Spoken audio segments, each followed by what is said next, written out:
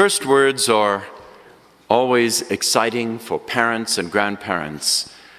And first words when you meet someone, last words when you depart are all very important.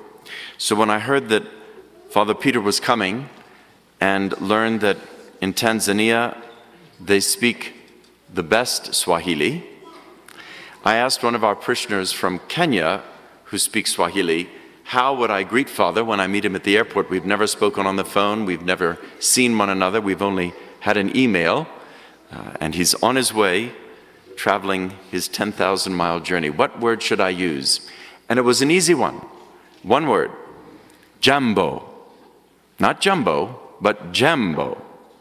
So when I greeted Father about 11 o'clock at night a few nights ago as he came through the doors at the Albuquerque airport, and I said, "Jambo, Father Peter," hoping I had the right person, he had a big shock and a smile at this American greeting him in Swahili. Now, if you know Swahili, please practice it with Father, because that's the only word I know. First words are important. Think about the first words of your child, the very first words that the child, most parents want it to be mama or daddy, right? So there was this one child that the parents were waiting to hear the first word, and it was their boy with other boys, older boys, and his first word was, "Let go." They were pulling on his blanket. Another one, the parents were so interested to see what their sweet little girl was going to say after the dad kept practicing dada and the mom was practicing mama with the little girl. And her first word was Bob, the name of their dog. And then there was this couple where the wife was always telling the husband to put the garbage out. Was always telling. So there the little toddler is at the kitchen table, and Dad's walking into the kitchen, and the first words from his lips were, "Garbage out." And that is today's gospel. Garbage out. Think about it. What were the first words in the first sermon we hear from John the Baptist? Repent. Now you go to the next chapter in the gospel, and Jesus is preaching his first sermon. What was his first word? Repent.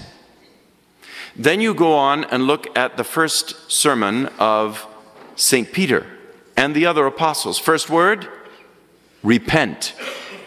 So we should take that word rather seriously.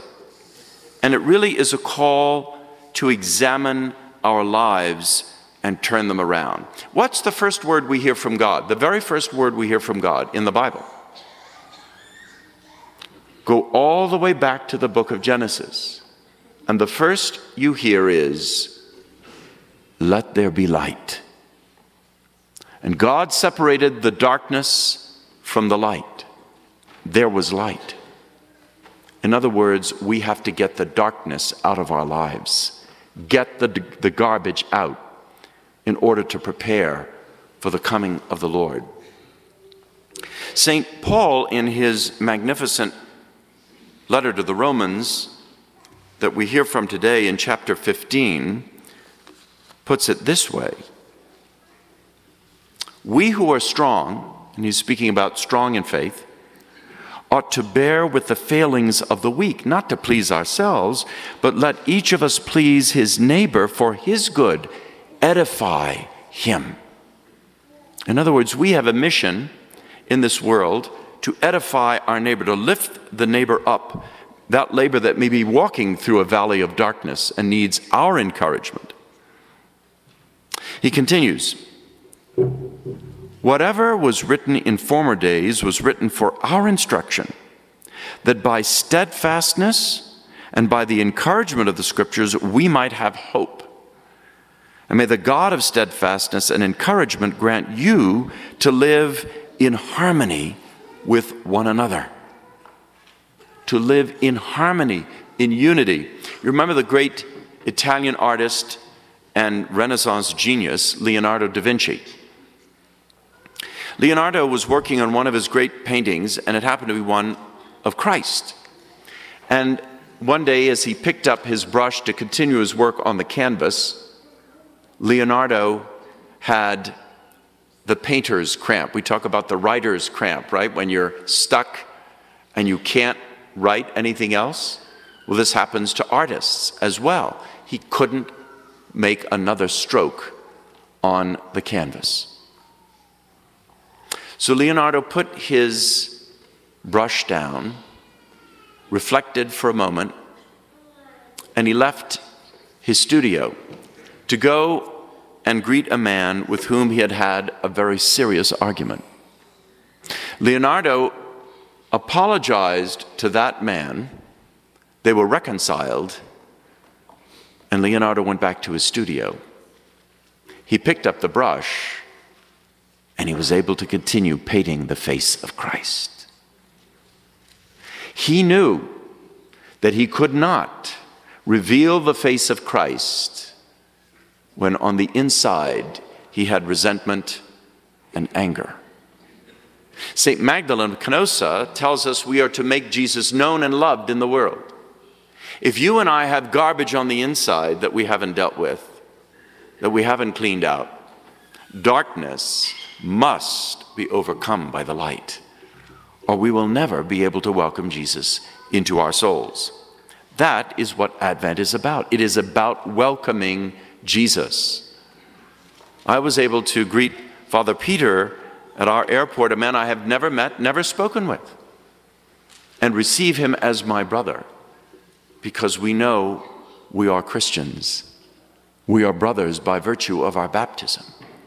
And so I welcome him as my brother.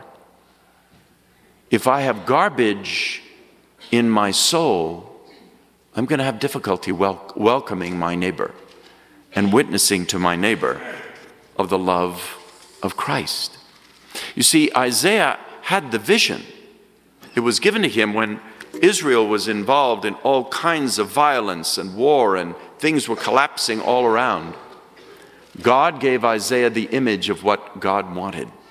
When the Spirit would come upon the soul with wisdom and knowledge and understanding and good counsel, with piety, with fortitude and fear of offending the Lord who loves us infinitely.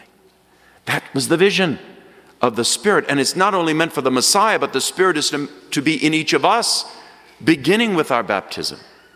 But many times, instead of throwing the garbage out, what do? We throw the Holy Spirit out of our lives, and we choose the garbage of sin. One cannot dwell with the other. You either have the light or you have the darkness. The world needs to see the light. You know, as Father came, he had just gotten a phone in Tanzania to use for his journey and his time here. And wouldn't you know, whatever carrier it is they use, he tells me they use many Chinese companies, wouldn't work here. Brand new phone. So we went to one place to see if we could get it, quote, unlocked and changed over. Nope, can't do it.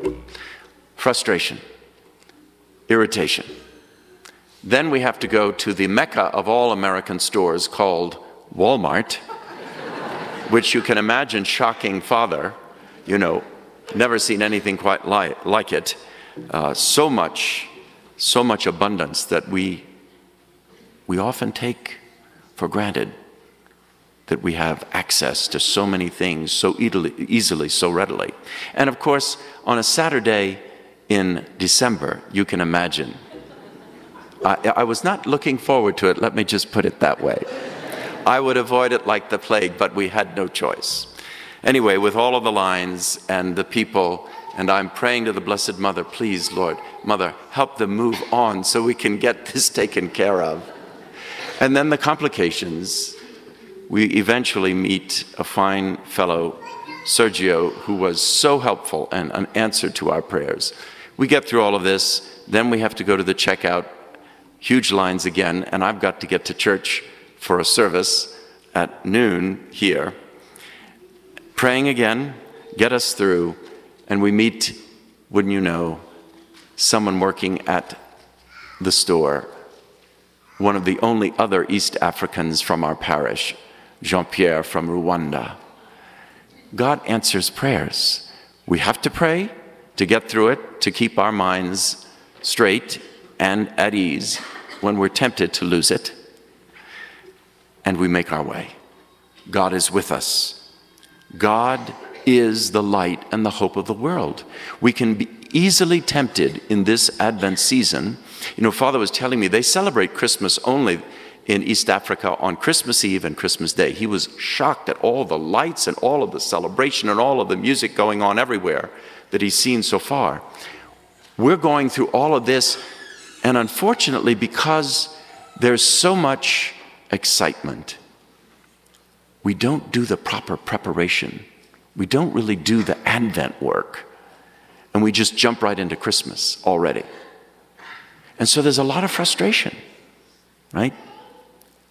We need to let the light, we need to prepare to allow the light to shine through us so that the vision of Isaiah, that a child, that is to say the childlike one, will lead us forward in the midst of all the lions and the adders, you know, the serpents, all the troubles of this world.